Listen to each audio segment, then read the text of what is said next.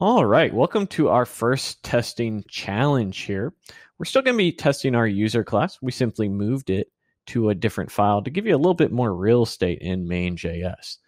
Now, what I want you to do is write a unit test similar to what we did for first name, except do it for the last name and middle name to test that they have the default values. Also, I want you to think about maybe there's a way to have a nested describe here to group our three tests that makes sense. See if you can come up with an appropriate label for that. Were you able to? If not, no big deal. Probably the first thing I would do is just copy and paste this over, right? We know the setup for this test is pretty similar. We're assigning defaults to our three properties in the class. So we have one here. Let's clean that up. Instead of first name, this will be last name. And we'll change this here to be a last name. So our last name is null, and then we want to check to see that our last name is in fact an empty string. Very nice. And you can see it adds that additional test. It's nicely indented like so. We'll do it one more time for middle name. Pick that up. We'll say middle name.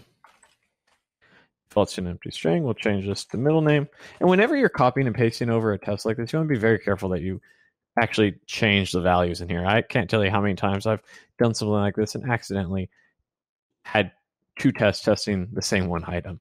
But now you can see middle name, default's empty. Now you can see defaults could be a great indicator of what you might want to call the nested describe. That's what I'm going to call it. So we're going to describe default values, because that's really what I like to do.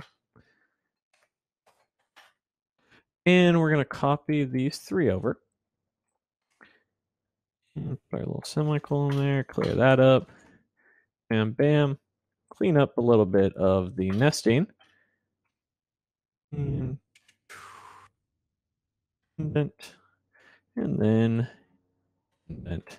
And save.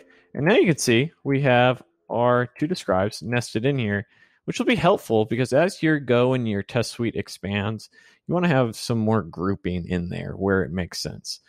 And in the next section, we'll talk a little bit about how to actually get rid of some of this maybe overlap that we keep seeing. Let's move on.